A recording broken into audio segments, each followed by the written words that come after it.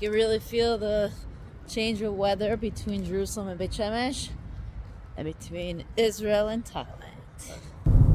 Welcome to Jerusalem.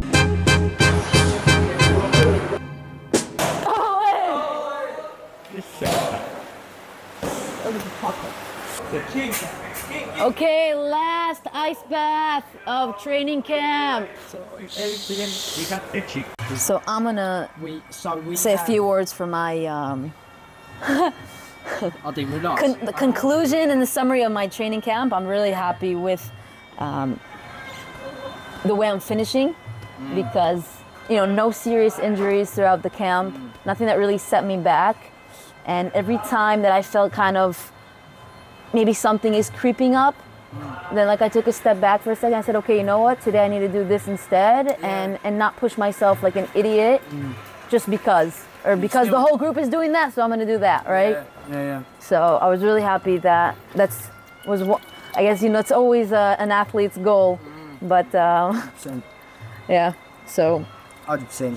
I conclude with that. When I come, beautiful Kujing.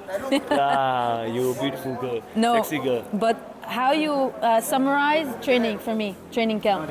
When I first come and now leave, I get stronger? Yeah, sure. You much better and more stronger. Yeah. All time you have stronger also, but now you more stronger. Yeah. Very good. Yeah. Sure, 100%. I'm happy. Yeah. I feel strong. Thank you for everything. Thank and you you're too. the best. Thank you too. Where you come try here. Okay, now we take picture? Yeah. Okay. I am back at home in Israel. There's my flag, my home, the entrance to my home. So I landed last night at around 11 p.m. Horrible flight. I sat next to a chubby fat guy, so he took up all the spot, half of my spot. That's one. The flight was packed. It left an hour late, so it was delayed, and it was an afternoon flight, so I didn't really sleep. By the time, you know, you want to go to sleep, it's just too. It was just so by the time I wanted to take like a pill, like a sleeping pill, it was like, you know, like 4 hours till the end. It would be too close to landing, so I didn't really want to take it. So I get home, I'd be able to go to sleep like a normal person. I got home, I showered, like 2 hours in, 2.5 hours later, I woke up like a hawk. 3:30 in the morning, couldn't sleep. Just wandering around, looking what to do, trying to push myself to go to sleep. Just staying in bed, couldn't fall asleep. Got up, unpacked all my stuff, and then tried to go for a run.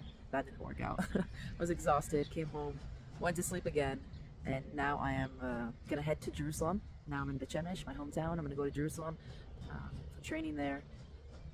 Make it an early night so I can get good night's sleep, because again, my body, as far as it's concerned, it'll be 7. Now it's 4 p.m. So as far as it's concerned, 5 hours ahead, it'll be 9 p.m.